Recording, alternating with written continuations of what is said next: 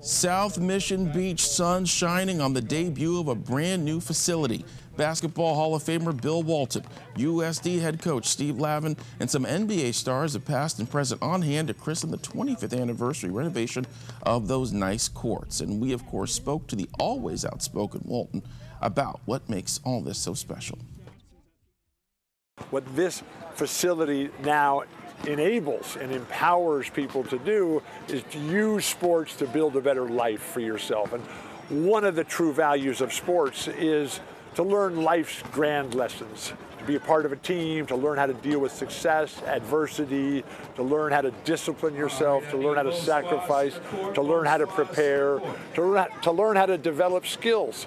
And so now with this world-class facility at this world-class beach here, I mean, this place has it all. Out of a twist. Hello!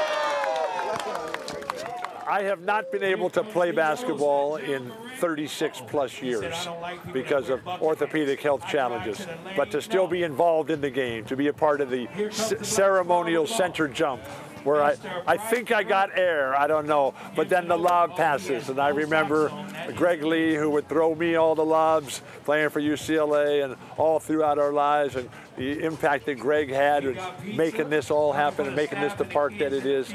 This is such a special day for me. This is where I grew up playing basketball. I'm a team guy. This is the result of being part of a team.